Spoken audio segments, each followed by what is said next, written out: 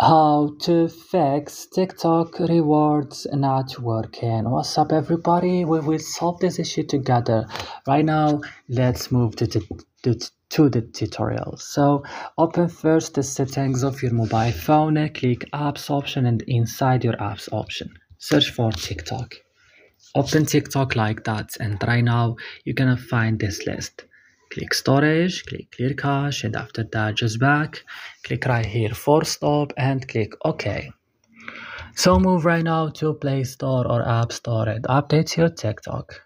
And after doing this, you just have to go and restart your phone, and then this problem will be solved with you.